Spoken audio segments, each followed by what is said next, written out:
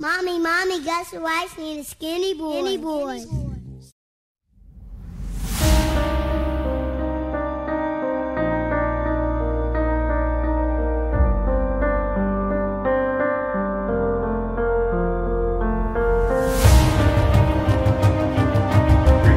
During your times going out there, did you ever come across the Fat Boys? Absolutely. That was my home.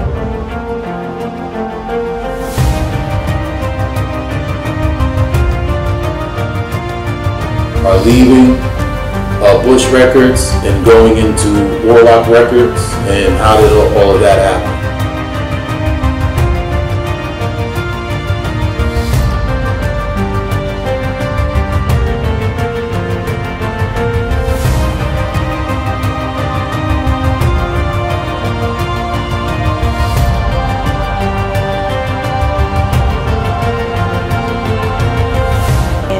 They caught my heart because they were from here. You know what I'm saying? I was able to see them, touch them, smell them, and watch their success. Yo, what's up, man? Big Reg, Hot 937 Morning Show. Yo, listen, it's a pleasure for me to be with these cats up here, man. The Skinny Boys. So, what I know about the Skinny Boys, I know Sean.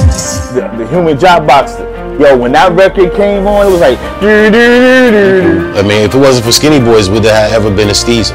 but the lyrical content was also equally important. Part of my upbringing right here, man. We used to hang out. These are the original high-rise buildings right here. I want to give a big shout out to the Skinny Boys, and they contributed to hip-hop. And I was the only person in New York City playing the Skinny Boys records on 98.7 Kids FM. Alright?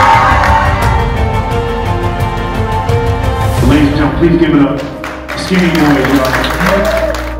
I still got it. It's not even that. It's just I chose not to do it no more. Applaud them! These are our home legends, Skinny Boys!